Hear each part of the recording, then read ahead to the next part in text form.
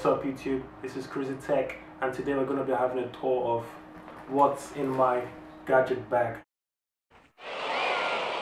Label! So let's get into what's in my gadget bag. Actually, this is a super dry backpack, as you can see here. It's made of leather, I think, and tarpaulin. Basically waterproof, has loads of pocket, and it's really tough. It's really tough bag. So let's get into what's in the bag. Okay, I'm gonna start off with the first compartment here. What do I usually keep here? Okay, first of all, I have my wallet. I always have to carry. I usually carry my wallet in my pocket anyway, but it's always in my bag nowadays for some funny reason.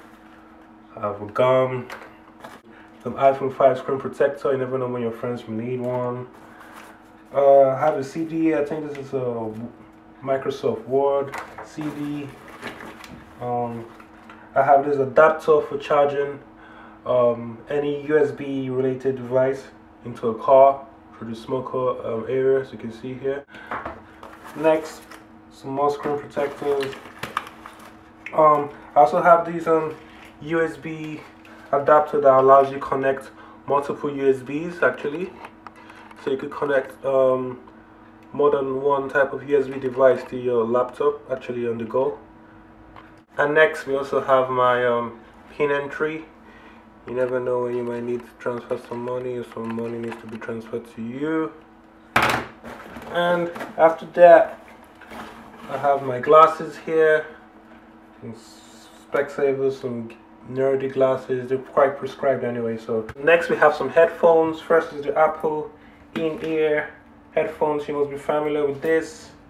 They're coming with the new iPad and the new iPod mini and the iPhone 5 and the new iTouch. I don't really like these headphones that much. They don't usually fit in my ears properly. I just keep it as a backup headphone, or earphones rather, sorry. Next is the Sennheisers in earphones. I think these are better than the Apple Buds. They're just way more comfortable and better quality comes out of these bad boys. Same backup earbuds. Next I have 16 gig SanDisk SD card here. I use this with my as a backup SD card for my DSLR, which I'm using to record now, the Nikon D5100. And also we have some 2 backup batteries for my Blackberries. Blackberries really have a weak battery life. Oh, that's it for this compartment. I also have another SD card here, and it's with a SD adapter as well. Never know when it may come in handy. So that's it for this compartment. Now we're going to the B compartment. This is where I keep the bad boys. First off, we have some a power brick here. Now what this does is actually helps me charge most of my devices. It comes in this nice case. It's from TechNet actually. TechNet. And it helps me charge most of my devices that is USB related, as you can see. And the button here shows 3 indication light that it's actually full. And this could charge your iPhone for up to like 3 times full, depending if you're just going to leave it to charge or you're using it while it's actually plugged in. It's really cheap. It goes for around £16 in the UK. It's what's actually getting. Over here we also have some small bits and pieces and some goodies. Just some case to keep some little, you know, tech stuff. This is another really micro USB cable for charging the Nexus 7 or the BlackBerry. This is an Ethernet adapter for the MacBook Pro Retina display, because it doesn't have an Ethernet port.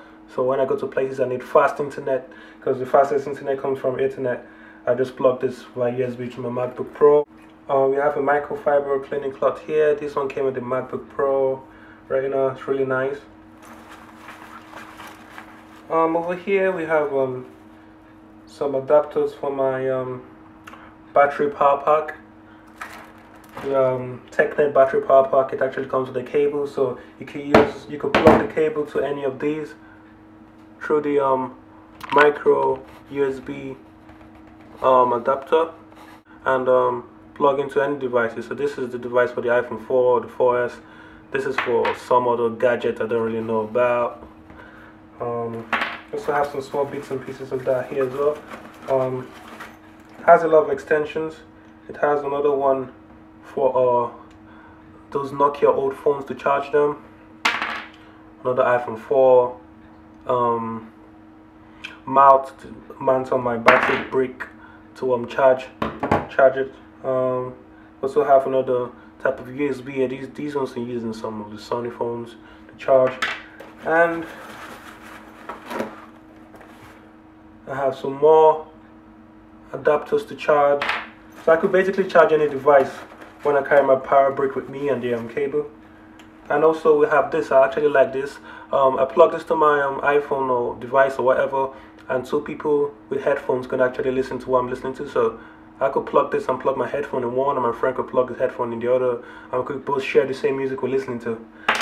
And one of my best micro devices is actually this.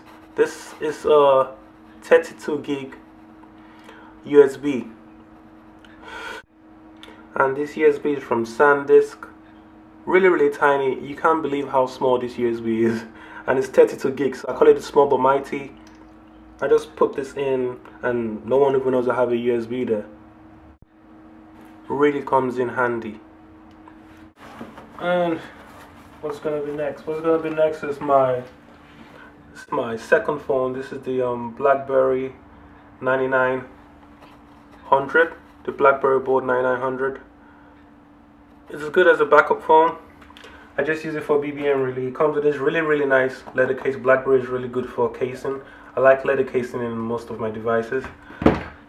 Next is my primary phone. This is the iPhone 5. It comes in this leather case I'm going to show you. It's from Snugs.